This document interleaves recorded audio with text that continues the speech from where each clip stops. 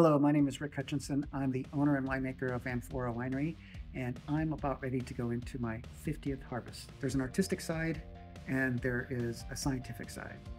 Uh, Scientific side is some people say it can be complicated, but it pretty much fermenting, it does the same thing all the time. So just learning the basics.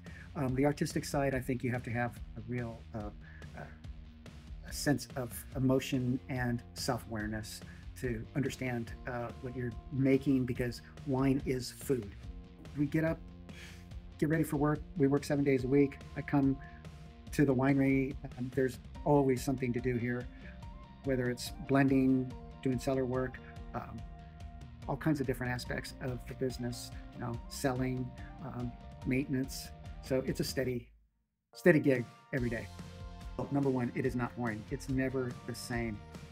Seasonally, yearly, wine is alive, and it's managing its birth and its youth and its aging.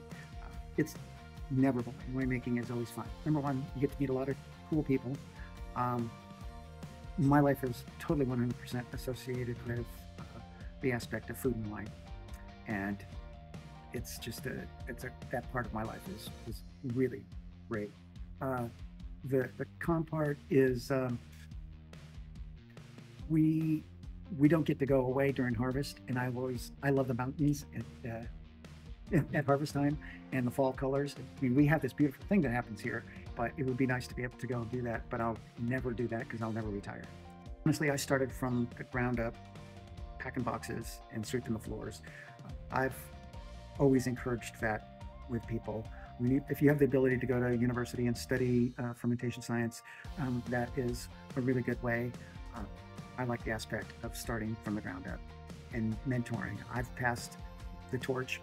I was mentored from some really great guys, and I've passed that torch too.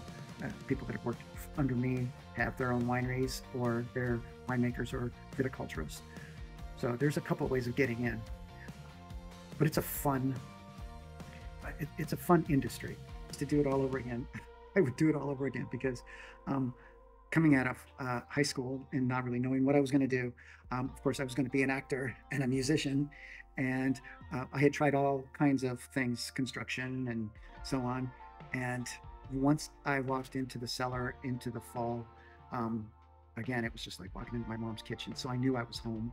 It was perfect for me. So I wouldn't change any of that aspect at all. I'm home.